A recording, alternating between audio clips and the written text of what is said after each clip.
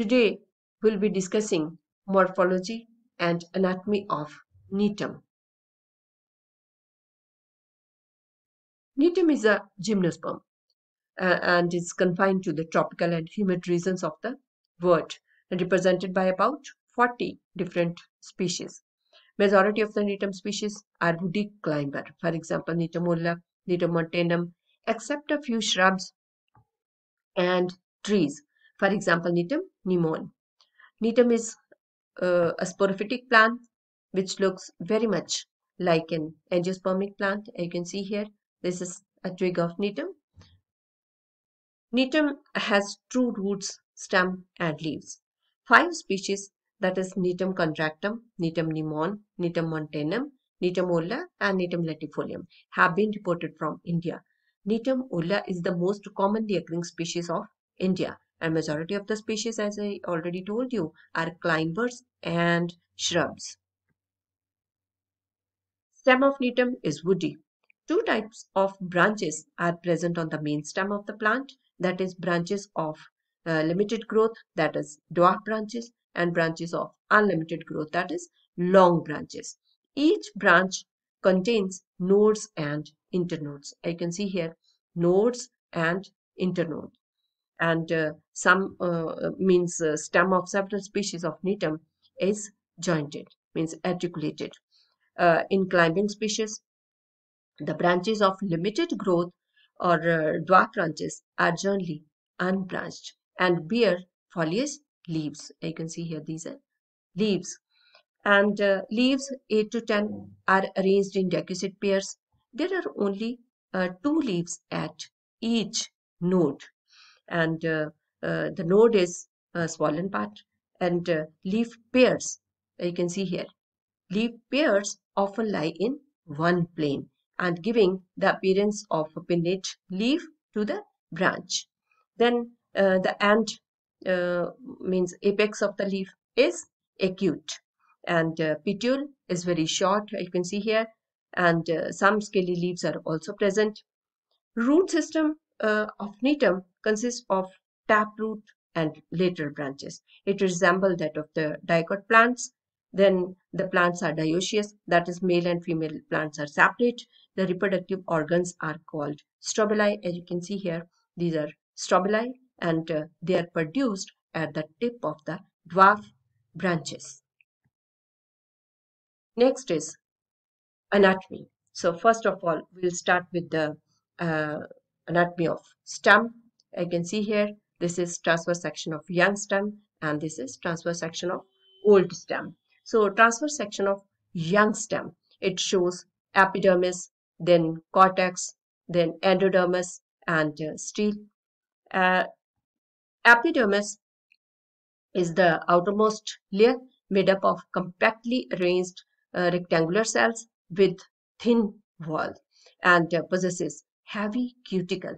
Cuticle present the outside of the epidermis. So the cells have vapillate outgrowth. Sunken stomata are also present. So stomata are sunken. Then cortex. Cortex lies below the epidermis and is differentiated into outer, just look at this part, this is cortex, differentiated into 3 parts. This is outer part. So outer part is chlorenchymatous, middle part is parenchymatous, and inner is sclerenchymatous. This is sclerenchymatous cortex. So this is outer part, middle part, and inner part. So outer cortex is 5 to 7 cell in thickness, you can see here, and consists of polygonal cells rich in chloroplast, and intercellular spaces are very small, this part. Then middle cortex, a few cells in thickness. It consists of compactly arranged thin walled cells and containing stored food. Fiber cells are also seen scattered in this layer. I can see here thick walled, these are fiber cells. Then next is inner cortex. Inner cortex is 2 to 5 cells in thickness, and cells are thick-walled, polygonal, and branched or unbranched pit canals are also seen here. So this is sclerenchymatous cells of inner cortex. Next part is endodermis. So endodermis is the outermost layer, innermost layer of the cortex, and it consists of single layer of thin-walled cells and is not very conspicuous here in the case of Gnetum. Then next part is stele. So stele, it consists of pericycle, then vascular bundles and pith. So pericycle is not very conspicuous in the young stem, and then vascular bundles 20 to 24. These are vascular bundles. 20 to 24 vascular bundles are arranged in the form of a ring. Vascular bundles are conjoined, collateral, endarc, and open. You can see here presence of cambium. So bundles are open. Vascular bundles are separated from each other by medullary rays. Then each vascular bundle has an outer phloem. You can see here, this is phloem part, then middle cambium and inner xylem tissues. Phloem consists of seed tubes and phloem parenchyma. Cambium consists of elongated meristematic cells. Xylem consists of tracheids and vessels. Tracheids have a row of bordered pits on the oblique wall. Tracheids of protoxylem have annular spiral thickenings, but those of the metaxylem have reticulate thickening. Then last part, pith. So pith is the center of the stem, has polygonal parenchymatous cells and are thin-walled and compactly arranged. Now, just look at the transverse section of old stem. So, secondary growth is of normal type in erect woody species. It is similar to that of the dicot stem. So, the parenchymatous tissues in between the vascular bundles give rise to the stripes of cambium, right? So, cambium is called interfascicular cambium, and the cambia join and uh, uh, these cambia joins the cambia of the vascular bundle and form a complete cambium ring. I can see here complete cambium ring, and the cambium ring produces secondary phloem toward the outer side and secondary xylem on the inner side, and the interfascicular cambium produces broad parenchymatous medullary rays which connect the pith and cortex. Phalangeal multiciliate is formed at the outer surface. This here uh, means a phalangen is formed, and it forms cork toward the outside and secondary cortex toward the inner side. And here you can see the different rings. Next is root anatomy. Just look at these diagram. This is transverse section of young root and this is transverse section of old root. So TS of the root is circular in outline and shows the outer epidermis, then cortex and vascular bundles. Epidermis, just look at this first outer layer.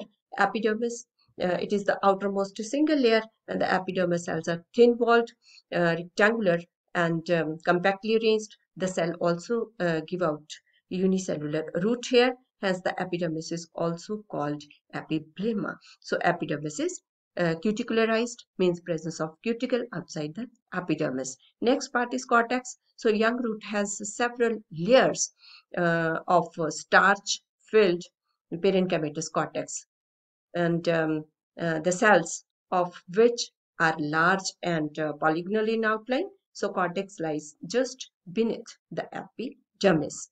Next to the cortex is endodermis.